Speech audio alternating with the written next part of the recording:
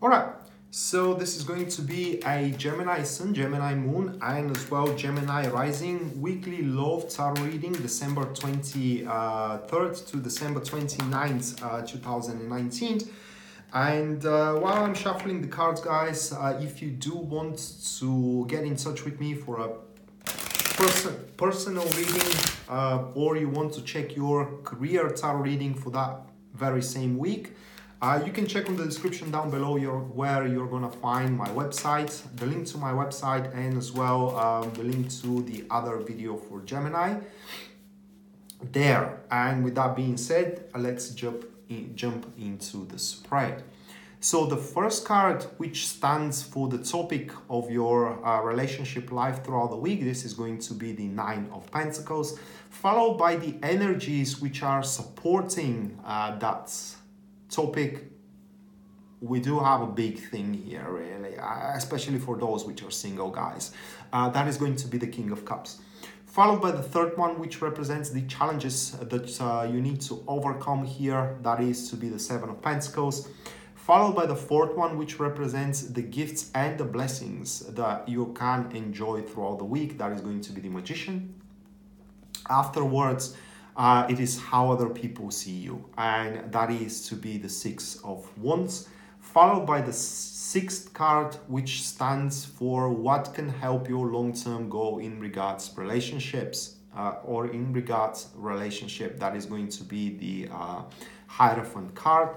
Followed by the seventh card, which stands of what can hurt your long-term goal in regards to relationship. That is going to be the Eight of Cups.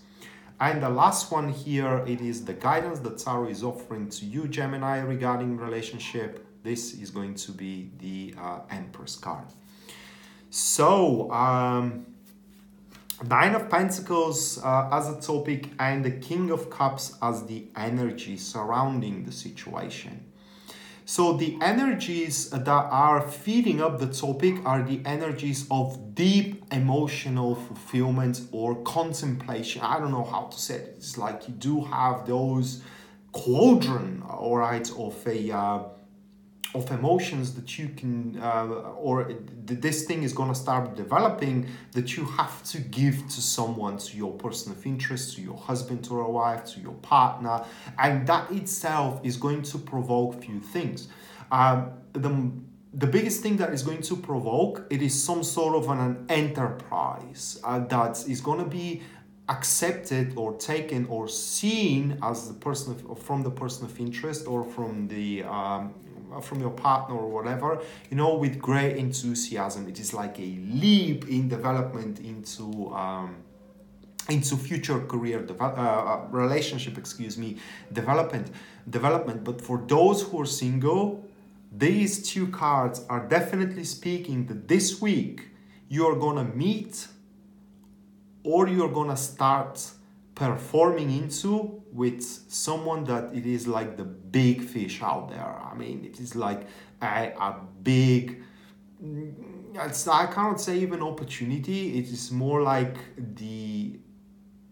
I would say the right one, all right? But we do have many right ones. The right one, it is the right one as a stereotype. Okay, so you can definitely, for those who are single, you're gonna find out, stumble, or you're gonna start talking with someone who is a very good match with you, and these cards are urging you to jump and leap into this development. Now, with the Nine of Pentacles here, especially with those energies, your emotions are not gonna run wild at all. That is because you're gonna feel yourself quite secure emotionally wise, all right? So there won't be any drama, outbursts, or you're not gonna find yourself crying as well, and all these kind of stuff. And just on the contrary here, with the Nine of Pentacles, we do have more exhilarating type of behavior, where you're gonna be eager and happy to see the person you're in love with or you have an interest in. You know, you're gonna feel thrilled of coming back home from work and spending time with your wife or husband and so on and so forth. So it's like a time where you're going to boost the value of being in a relationship or of being with the person that is in interest of you, and that, believe me, is going to put a big impression into these people as well.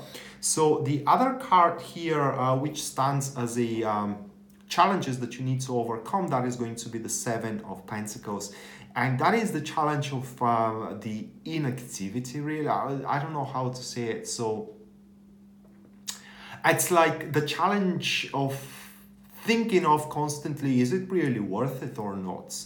And from another standpoint, this card could be seen as a challenge where you wait the other person to traverse the whole distance from in between you two. And that card points that you both need to do your part, all right? You cannot expect that the other is going to do everything, nor the other one can expect that you're going to do everything. So it's like the challenge of not overkilling it, overperforming it, or underperforming it as well. But it is where you need to find the right portions of emotional indulgence, of emotional contribution, if you will, and of performance in general in regards to the relationship. So the other card here represents the gifts and the blessings that you will enjoy throughout the week. So we do have the Magician, and that points to amplified communication, first of all, in between you two. But above everything else, the Magician points that whomever you have an interest in or whomever you are with right now, it's simply gonna stop trying to fix you, to change you, or to make you in regards to their own image. But they will try to love you for what you truly are, and you will do the same thing as well. And with this card, it is very likely here, Gemini, that you are to redefine the true meaning of love throughout this week, December 23rd to December 29th. But the Magician also points to the gift and the blessing of indestructibility. So be mindful what kind of relationships you are involved in yourself in throughout this week, because whatever you do is going to be for like ever, right? You break up with something, that is forever. You make up with something, that is forever. So just be mindful of what you do, because it's going to be, like said, indestructible. So the other card here points of how other people sees you, how your person of interest sees you, how your friends and family sees you, how your wife, husband seeing you. That is the Six of Wands, and they're going to see you as a quite of a happy person, and quite of a, how can I say it? I don't know how to say it in English here. Well, they're going to give you the proper recognition, I would say, as a true match, or rather like as the person who worth it, okay? And with the Six of Wands, people are going to see you as quite of a blessing of themselves, and as exactly what they have needed. Okay, so if you do need to change a impression, you know, into, or you did something stupid, we all do that, okay, recently, and you think that your person of interest is kind of seeing you in a very negative light, well, this week, it is the week where you change that impression into something much more positive here. But definitely, people are going to see you as the knight in the shining armor, sitting on the white horse, you know, coming to save them in one way or another. So the other card here, which stands for what is going to help your long-term goals, and that is the Hierophant. And the first thing that comes to my mind, do not try to push it hard and harder than it needs to be, okay? Because if you push it, well, there is a very good chance there is going to be a shade, eh? So the Hierophant points that the future performance needs to go through, first of all, having trust into one another. What I mean is that if this is something that it is yet developing, you know, a relationship that it is in its very early stages, you need to work on building up trust into one another, okay? Like talking much for the things you like, you dislike, and as well counseling each other and trying to solve the disagreements together, and so on and so forth. Only through trust you will find the true meaning of love. As a matter of fact, if you are looking for a relationship, this card points that the next relationship, before you fall in love, you first need to have trust in this person, and vice versa. But the card itself points that you cannot overstep, or rather like you cannot miss a step in the future development. What I mean here, it is that if you have a person of interest, for example, you first need to start talking more deeply, then start dating, then going on romantic dinners, you know, and hanging out, and so on and so forth, and only then, you know, thinking of a relationship or a profound relationship. So you need to kind of go through the ordinary way of how things are going on.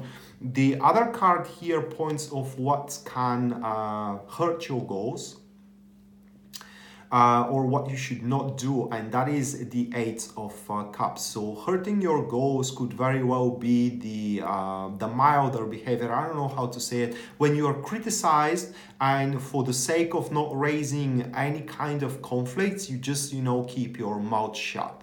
Okay, and being subordinate about everything.